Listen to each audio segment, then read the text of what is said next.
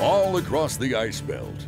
From the far corners of the Northeast to the mountainous West, stream trout are stocked to provide fishing options for cold water fish. The rainbow trout are the most common target, but brown trout and brook trout are available too. Being cold water fish, trout can be aggressive under ice, making them perfect for anglers seeking sporting action and fine meals after the catch.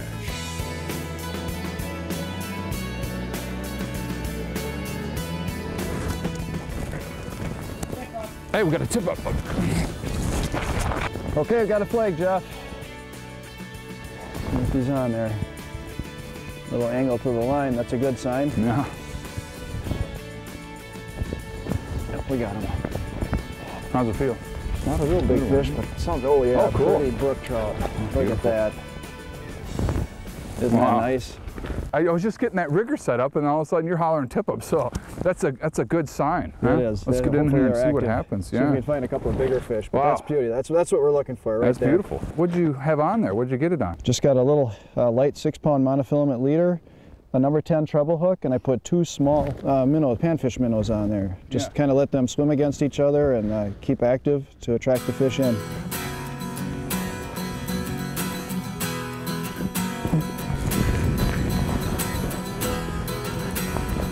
I think I got one here, Tom. All right. Just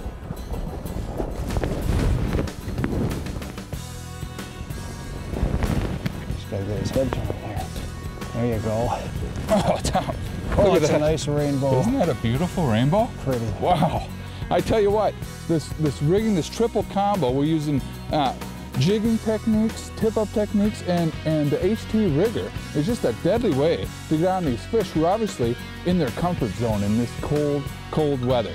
And if you can, it pays to spread out and use every tactic you can to get on these fish. Let's get this one down the hole. Here it goes. It's going, Jeff, it's going. Rolling out, huh? Get that out of there. You there? Yeah, he's there. Oh.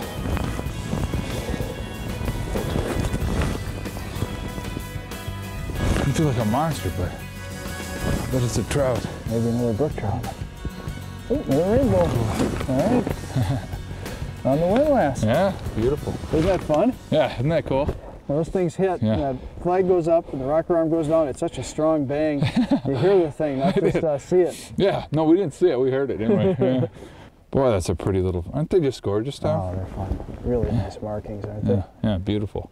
The cool thing about this tip-up, why don't you talk about this, Tom, how this kind of works? So, you know, we're kind of just have a little breeze and protected here, but it still gives that bait some action, doesn't it? Yeah, these are really neat to fish with. The main thing that's the key feature is that the tip-up will actually jig for you. So in a situation like this where we've got these trout coming through and you want to try to attract the fish in, with this rocker arm bringing motion to the bait, it helps draw the fish in. It's just a great tip-up. It should be in everybody's tip-up, you know, arsenal, I think. Really, it is. It's an outstanding tip-up. In many situations, it'll outfish a standard tip-up 3-to-1. Yeah. And what I've been doing here, Jeff, I'm actually putting 2 minnows on this treble at the same time, kind of let them struggle. And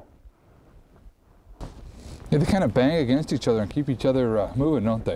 I think it does help keep everything active. And that's just a light 6-pound monofilament leader, of course a split shot, barrel swivel to attach the Dacron to the leader.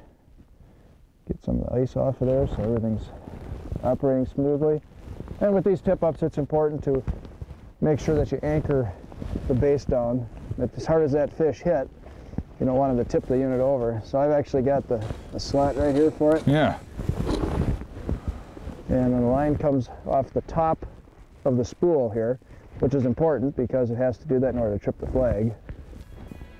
So it's always an important thing to remember with the windlass.